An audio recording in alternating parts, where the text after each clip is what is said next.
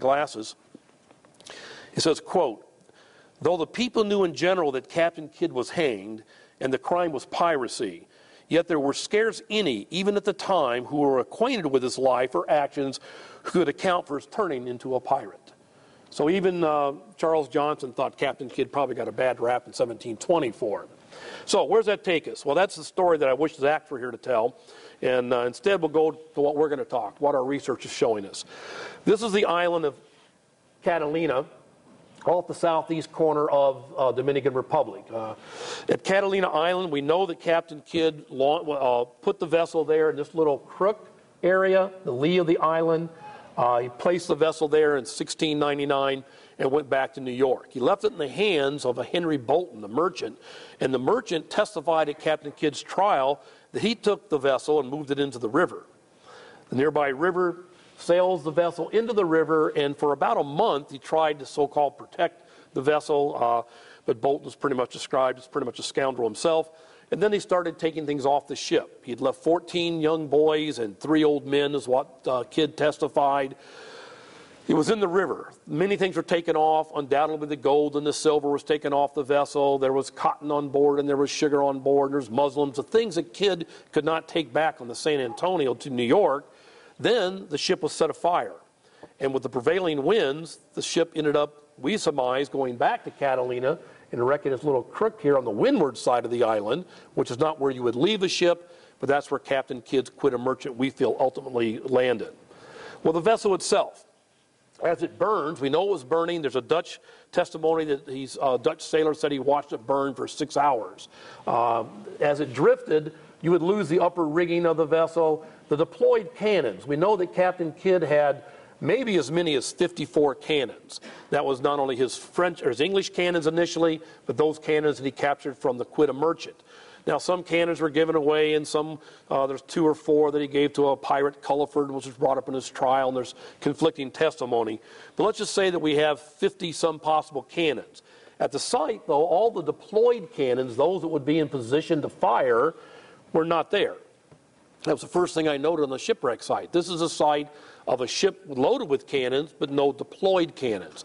Now that makes sense in the river area. You could very easily remove these cannons at the upper gun decks, take off anything of value that you could take away from the vessel, but then ultimately set it out adrift on fire. Those cannons in the hold, the leaky hold, just weren't pulled out. So what happens over time? We note the cargo, this being the bow, this being the stern of the ship. The cargo holds are here and there.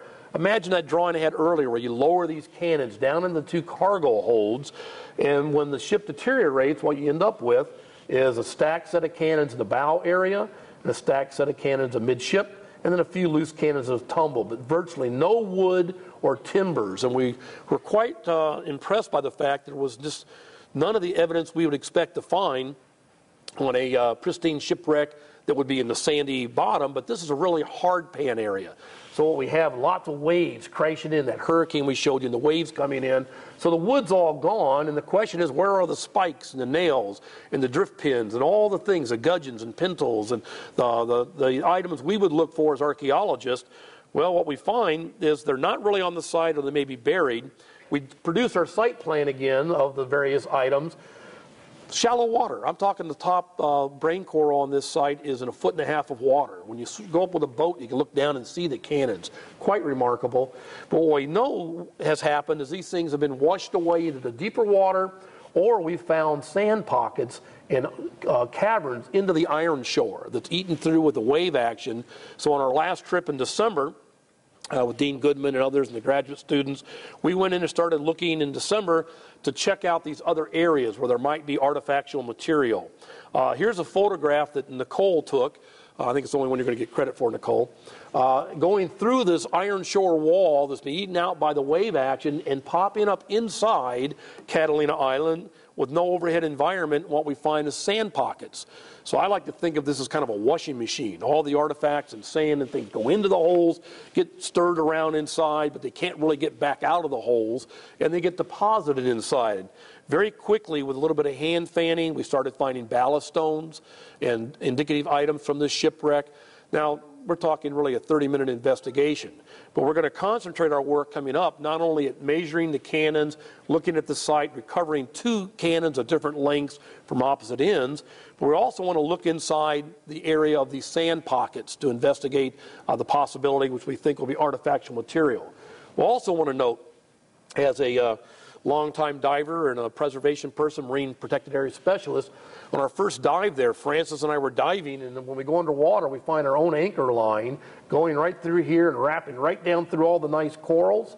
And we ended up having difficulty with our own anchor with an automatic hoist. We got ready to leave. They just put it in gear and hoisted up the anchor and pulled away the corals. So another mission is to work with our marine protected areas and geology people, and we had a marine biology student here somewhere we'll introduce, that we're going to go in and put in a buoy system to protect the area, delineate it as a reserve first, put the boundaries, which I believe are 300 meters, Francis?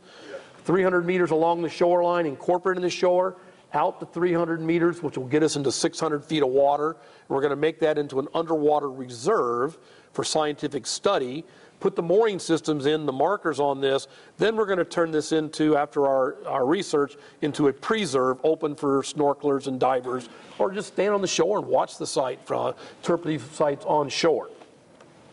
So we need to also respect the biology. This is one of the Dendrogyra corals that are beautiful coral stands that was knocked over, and I'm kind of placing it back up here.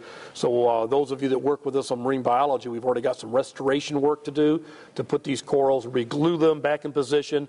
It's important for science we don't tear up the biology of the site investigating the archaeology.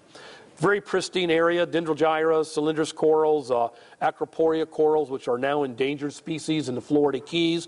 I was amazed at the amount of corals and marine life on the site. It's going to be a pristine location for a marine protected area and for tourism, not only for Captain Kidd and the history, but for the fact that it's also got biological resources, and also more importantly, we feel that there's terrestrial and underwater components to this. So the plan is to go back to the Dominican Republic starting in March.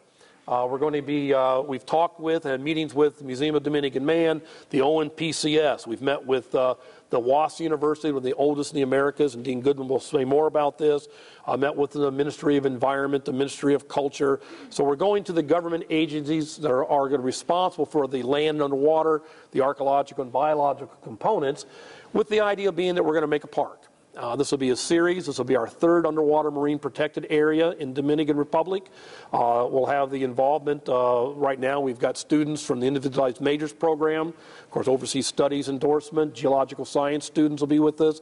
In the past I see people like Bill Jones from SPIA has been with us there, and Bill Roof I think is here with biology, tropical biology programs, and Earl and Claudia will be going with us, and with Kathy's list of 16 more units, we hope that we'll increase the involvement of more units in the college, and of course in the School of Health, Physical Education, and Recreation. We're expanding out to get more involvement much beyond Captain Kidd. With that, I'll let Dean Goodman make a few remarks on where we're going for the future.